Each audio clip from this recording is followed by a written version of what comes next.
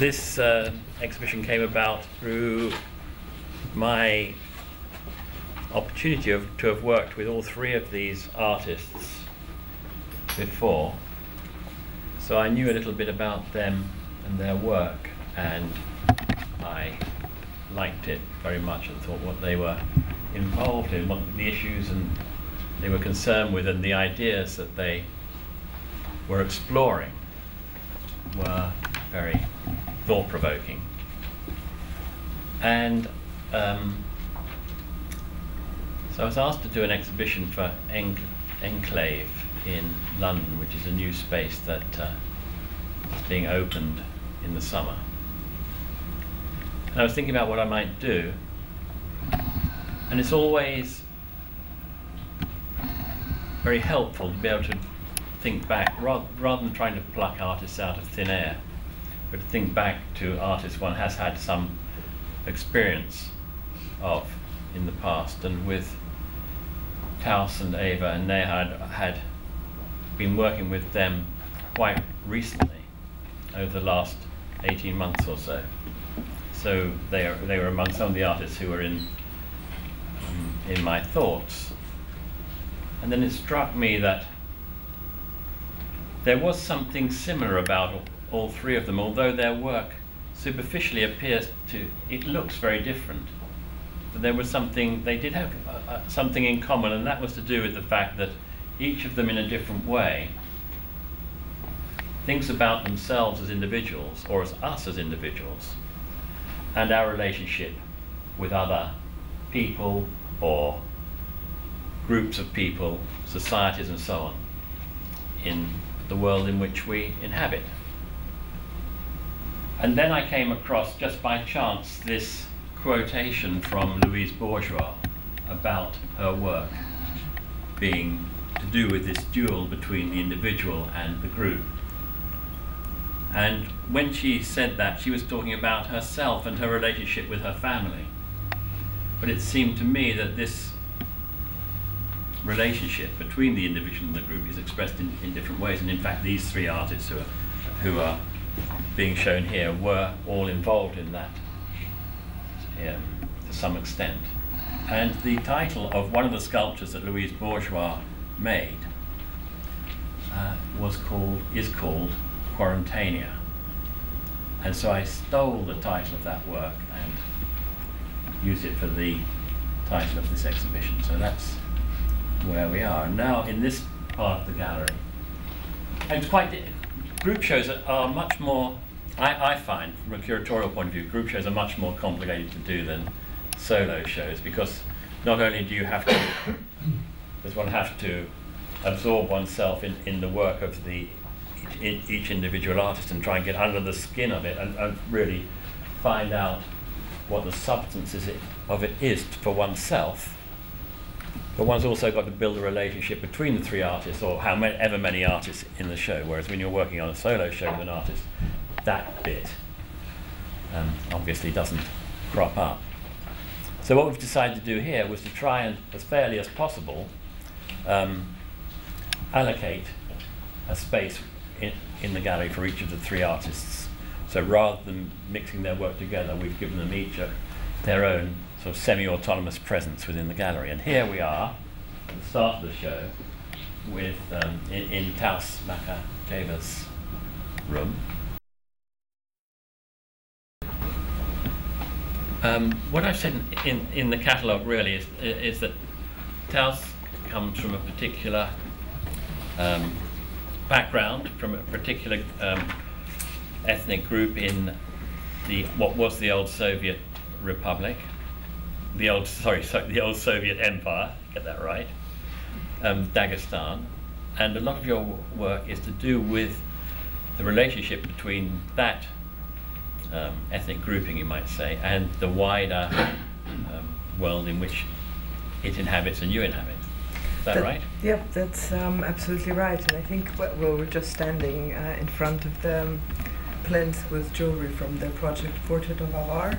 It's Avar is my kind of minority, my nationality basically, and it's kind of connected to the 4 monitors that you see. It's a documentation of a performance where I wore a traditional, traditional kind of dress, but it's usually it's kind of blue or red color, but this time it was flesh color, and I made like copies of 19th century jewelry, of like traditional Dagestani jewelry, and I wore it as well. So I guess I was thinking about identity and whether you can wear an identity or whether it's something that you're born in. And I walked the streets of Moscow in this costume, and I guess the political connotations of it, there's a lot of sort of right-wing movements against people coming to Moscow, getting work. I mean, I think it's a familiar story for every country. So these were political connotations for it, because I definitely, walking in Moscow in this dressed the way I was the ultimate other. The ultimate other that everyone is scared of, I suppose. Well, especially in Russia, especially in Moscow. So why did you choose to make that costume in a flesh color rather than use the traditional colors? It's because, I don't know, it was sort of, is it part of my body, what I'm born with? Is this identity, or is this identity just a thing that you put on and take off whenever it's convenient? So that was the reasoning, and that was the reasoning that I made this jewelry from liquid latex. But recently I've been interested in sort of exploring other communities as well. I've came across this illegal street races community in Dagestan, and that's where I made the video. And then I was, since I came back to Russia after my BA, I was thinking a lot. I was looking how Russia's overflowing with like massive cars, massive 4x4s, which is completely irrational because it's not a farmer's country. It's just kind of an extension of ego, or I don't know. Yeah, it has to do more with power than with a necessity. And then I was watching a lot of adverts of how these massive cars are sold, and my favorite one is a cage in a desert, and then it opens, and then this massive 4x4 kind of runs into the desert and goes around the dunes, and it's like a wild beast. So you can purchase this wild beast with a certain amount of money, or you can even become this wild beast like through purchasing this car. And I guess I want to return some sort of bestiality to it. And with this work, I've collected old Soviet fur coats in a flea market in Moscow, and made this massive furry cover for this 4x4. And went into these illegal street races, and then into car market as well, kind of trying to, in a way, I don't know, penetrate the society environment. But the car was enough. I didn't need another license for it. And it was very important that it's used fur coats, Soviet fur coats, because there was this really big tradition of reusing fur coats in Soviet Union, and recycling them. If you were lucky enough to acquire one, it kind of passed on to your daughter, your granddaughter. It was always the model. But now they're just sold for £6 in flea markets, so kind of have no value with new culture, I suppose. So tell us a little bit about, the car racing thing is an almost exclusively male preserve, isn't it? Yeah. And you were attempting to engage with that as a woman, and as somebody who was outside of that particular culture, although it's a kind of subculture within your own. Yeah. So could you tell us a little bit about how you saw your relationship on an individual level with this subculture? I don't know. I just came across it through my friend, and I was just because I'm interested in kind of this divide and this gender divide with sort of male and female society in Dagestan, because it is a traditional Islamic republic, and it was for me it was a way of kind of an attempt to critique it as well as sort of interact with it. But unfortunately, I think everybody took it as a kind of really new, cool way to soup up a car, rather than, kind of being critical about it. So when you say everybody, who do you mean? Well, I mean the audience that sort of saw this performance, if you call it that way, because I think it is a performance for me. It's not a film. So I'm not sure if that answers your question. No, I think what was interesting about this for me was the way in which you, who are part of this sort of ethnic group, if you like. But nevertheless, although you're inside it, you're outside this particular part of it, and how you engage with that. And I think it's very, very interesting because the car to me seemed to be feminized in a way because it's got this kind of soft surface, and it's in this compound with all these very sort of shiny and bright and tough cars. So I quite like that association. Yeah, no, I think a lot of people did say that they associate with a woman. Yeah. And sort of me being... Because there are hardly any women in this film at all. I mean, I think you see one or two. Yeah. But the piece that I think illustrates this group individual most poignantly is this piece here, which is called Requiem, which has been shot up in the mountains and shows somebody completely covered in a shepherd's sheepskin coat, attempting to bond with this flock of sheep and goats. So perhaps you could tell us. Yeah. I used an old sheepskin coat called Timug that was usually worn by shepherds in Dagestan, but it's no longer used because it's just inconvenient and too heavy. And a performer, it's not me this time, is sort of crawling in it and trying to sort of interact with the sheep and trying to be accepted by the sheep and become part of the community. But well, fails, I suppose. So I guess the idea is quite simple, to be kind of, what are you ready to do to be accepted by a community? Are you ready to get down on all fours and sort of wear uncomfortable clothes?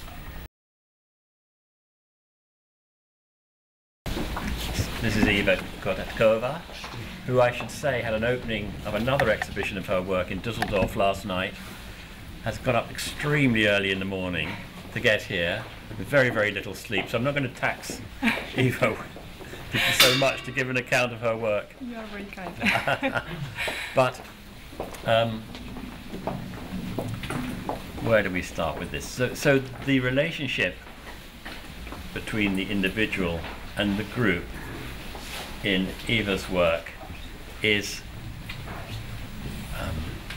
bound up with ideas about control and authority and the way in which the individual can function or be constrained within society.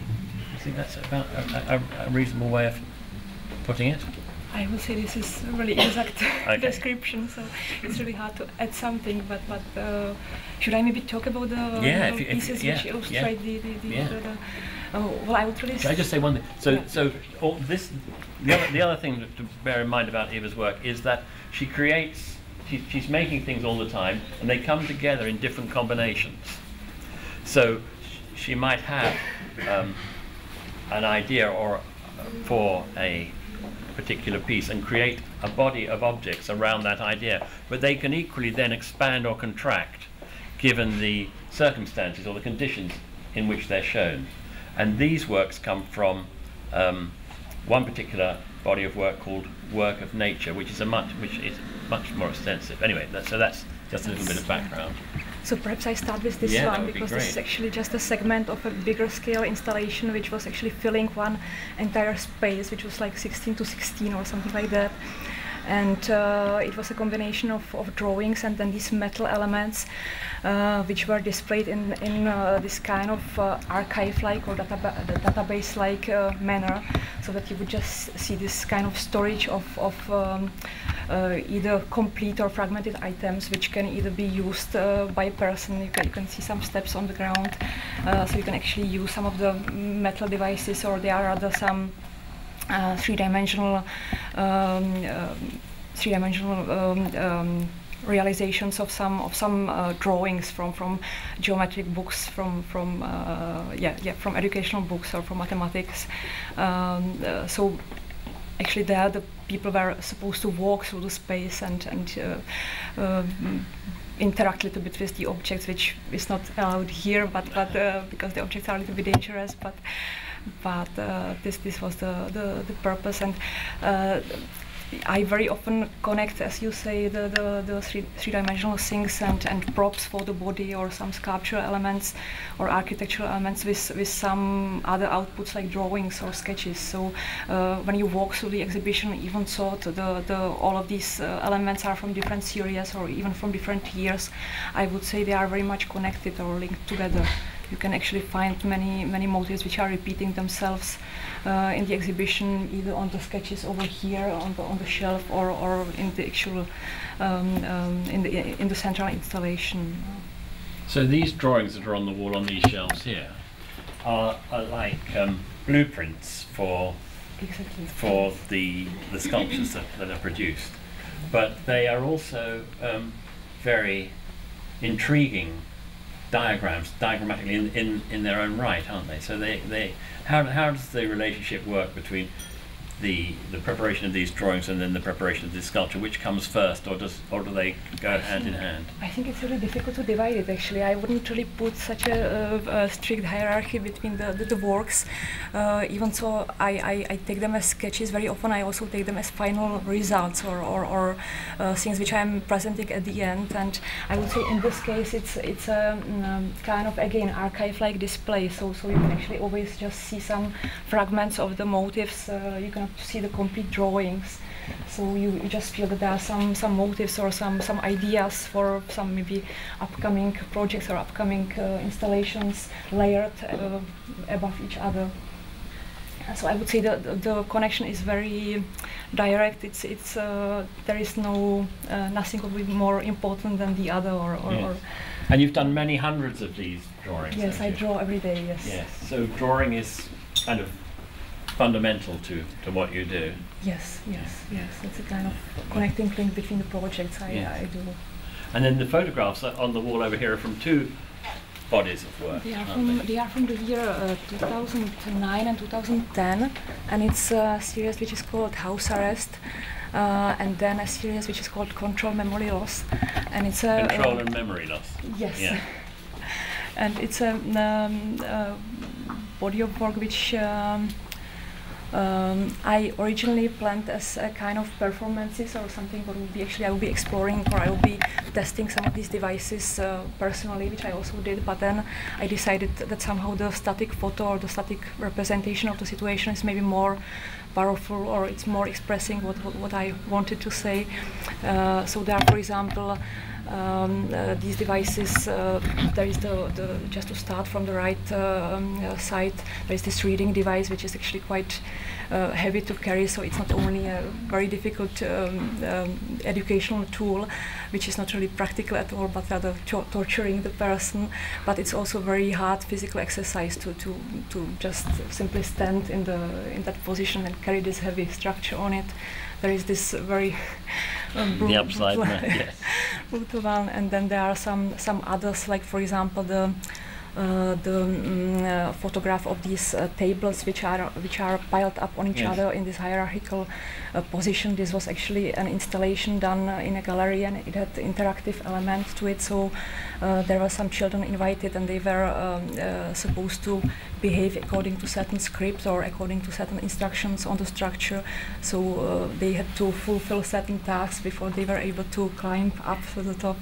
So what maybe one of the underlying things in all this is that in order to learn in an orthodox way, or in order to acquire knowledge in an orthodox way, one has to go through all kinds of constraining mechanisms, and that perhaps there are freer alternatives in the way in which we absorb information and absorb knowledge. No, I would agree to that. I mean, there are not such possibilities in Czech Republic at the moment in the educational system. Unfortunately, it's still quite hierarchical and quite strict. So that's actually maybe also something I'm referring to a little bit in the work, that it's also maybe connected with the educational systems in my country and how I experience it personally. I was going to say, how much does this relate to your own experience? I would say it is. I mean, it's hard to say how directly, because of course some of the works maybe seem a bit traumatic. So I have to say I was always rather an observer of the situations than a victim of some. So you're taking things to an extreme in order to make that point. Yes. So what about this wonderful piece at the end here of the chaise longue and with the book? Well, I should say the book that's on this stand is a history of flight, isn't it? So it's as if whoever is imprisoned in this chamber, in this reading chamber, is reading about their means of escape, which is an impossible thing. Yeah, something impossible, or well, this is actually an object which is a part of a bigger scale series of works which is called Parallel Biography, and it was based on the idea of a or on a fictive story of a person who is building a sort of parallel biographies or parallel identities to be able to survive in the society or to fit into certain social structures where it's just hard for him to become part of or something like that. So this was one of the segments of his fictive room, or if I should call it this way. It was actually also used by some people. It's not used anymore, but you can actually go inside and read the book, and it was just again. Oh, you can actually. You can you can actually open this one. Yeah. Should I try? Should I? Oh, I see. No, it's okay. All right, right. So I don't know if anybody likes the idea of that. Very good. My work in my head was initially really about the self and the various aspects of the self that I could explore through my relationship with the material world around me. And this is an excellent forum in which to re-examine that in a way for me. I think when I was still an undergraduate in college, I'd made a work in which I'd painted over a plant for a painting class, precisely such that it just looked like a healthier version of itself. It was both a landscape, a sculpture. It obviously had things to do with the material inside and the substance outside, the skin that covers it, that both